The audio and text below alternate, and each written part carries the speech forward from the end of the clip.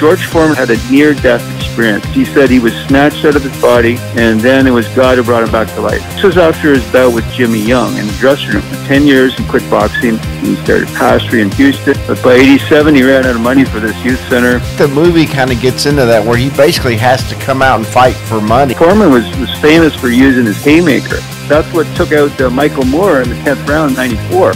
He beat Smoking Joe Frazier, and that, of course, set up a big fight in 74 against Muhammad Ali.